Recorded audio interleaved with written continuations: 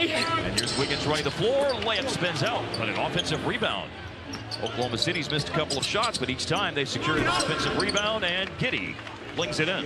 He draws and kicks as well as anybody in the league. Luguentz Dort answers. Thunder off to a good start. Dallas is down one player in the big man rotation, and now Powell has 2 early fouls, and Luguentz Dort has 2 early made threes. Tends to make a contribution in spite of that. Averaging 12 minutes a game over the last 3 games, and here is Luguentz Dort. Oh, a locomotive to the basket. It's a grown man playing the 2 guard. They were down pretty handily and found a way to get back in the game at the end. Here's a guy who sort of personifies that level of competition that they have, Luguentz Dort.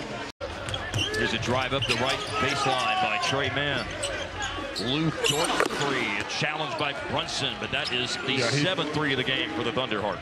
Then Oklahoma City proceeded to miss 7 straight threes, but now they've made 2 in a row and 3 in a row. But where he's given them an unexpected lift is a 33% three-point shooter. He's gone 4 for 6 on threes in the game, and Diakite with a reverse layup, and the Thunder lead by 3. At that point guard position, a lot like Steve Nash. I'm not comparing him to Steve Nash, but when you handle the ball all the time, Memphis.